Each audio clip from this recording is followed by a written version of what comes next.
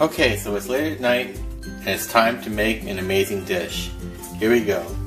Blackened Mahi Mahi. First, you want to start with the fillet of Mahi Mahi.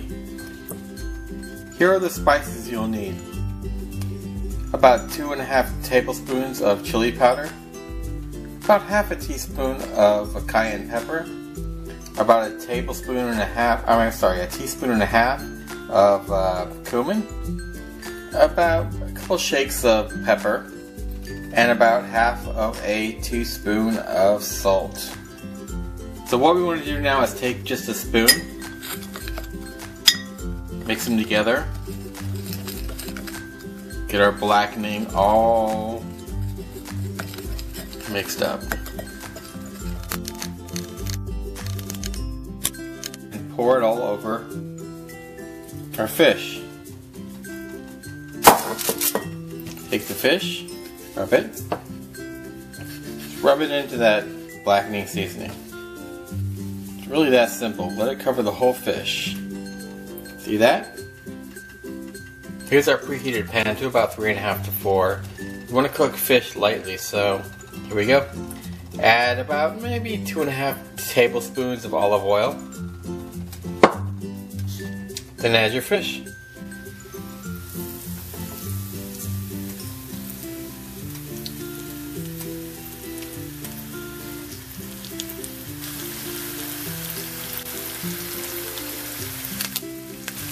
Now when it comes to fish like this, you want to make sure you get the outside crispy, but you want to get the inside cooked as well.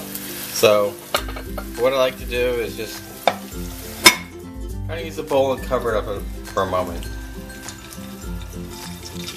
Won't take too long. After about a minute,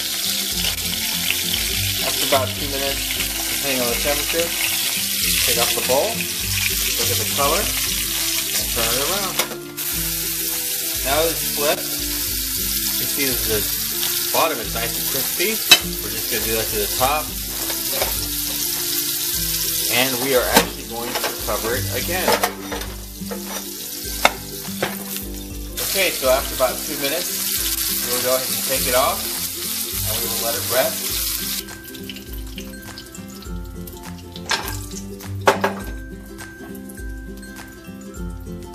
Beautiful, beautiful resting fillet. Here's our spring mix. What we're going to do is add our favorite dressing. The beauty is you can use any dressing you want. I like the Japanese dressing.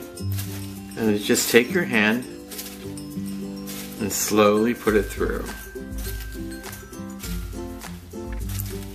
Let the dressing become a part of the spring mix. By the way, this is spring mix if I didn't mention it.